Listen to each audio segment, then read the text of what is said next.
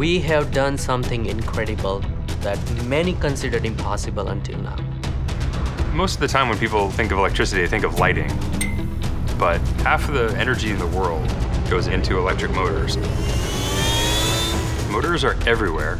Your air conditioner, your refrigerator, cars, conveyor belts. Half of the energy that goes into motors is wasted. So how do we make every watt of energy and electricity worthwhile? A switch reluctance motor is not a new design of motorhead that typically are used in sort of bulletproof industrial applications where you want something to run for decades at a time. So think nuclear power plants, those sorts of things. They weren't available for the rest of the world because it was too hard to control. And that's the thing that we've taken over the finish line. Climate change is the biggest challenge of our time, and we need to do everything we can in our power to reverse it. If we could replace every motor in the world with our technology, we could cut 25% of carbon emissions.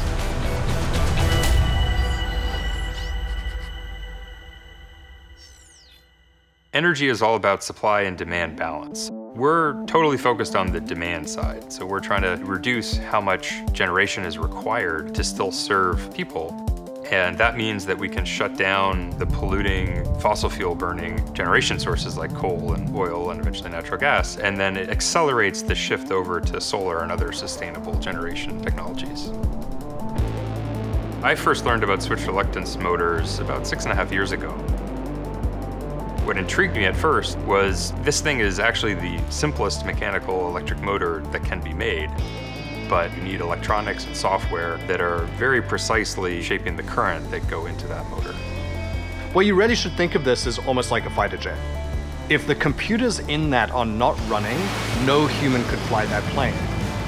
But by being able to control it with a machine learning algorithm on relatively cheap compute power, now all of a sudden you can take something that is mechanically unstable and it ends up being more agile, and in this case more efficient, more powerful, and cheaper than any of the competing types of motors.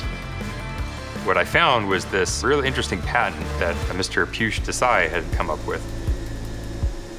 The basic goal with an electric motor is to take electrical energy in and convert it into mechanical energy.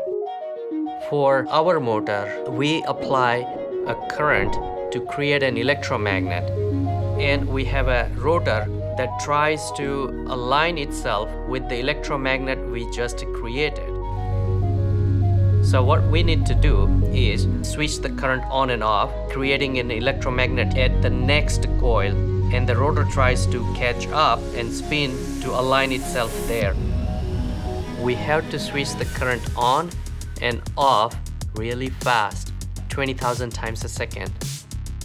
The computing power, software, and sophistication required to do that made it quite simply impossible until now.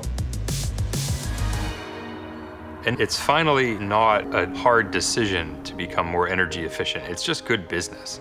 We look for where is there the biggest delta between what exists today and what is possible. So that's why we're focusing on buildings and agriculture as a big first market.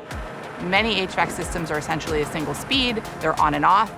Turntide motors have complete variable speed control. So you can run your motor at any speed and save tremendous amounts of electricity. I was very skeptical at some of the claims that Turntide was making. 30 to 60 to even sometimes 70% more efficient in the real world. And to see those claims actually bear out and to be able to dig into the data that third parties had done independently was an exciting moment for me. We are installing Turntide's motors in our Spartanburg plant in order to drive efficiency and significantly reduce the cost of electricity. BMW iVentures decided to invest in Turntide because this company is about as close to a no-brainer as we've ever seen in the sustainability space.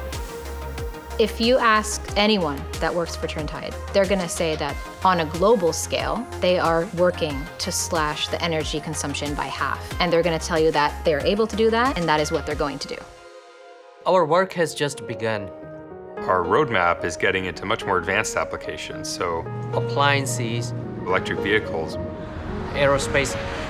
A motor system that's intelligent not only can minimize energy use and maintenance for the motor itself, but can also propagate those savings into broader systems like HVAC, entire buildings, campuses, and and smart cities. You start to look at this as, fine, this is a product that maybe can save some people some money, but in real terms, they can save hundreds of thousands of lives and hundreds of millions of tons of CO2 going into the atmosphere.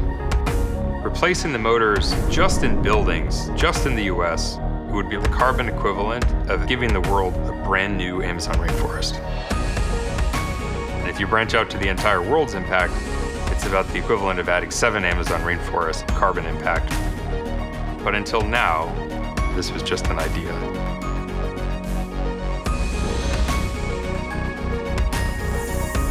If you enjoyed this video, give us a like and subscribe to Freethink for more great stories about the people and ideas that are changing the world.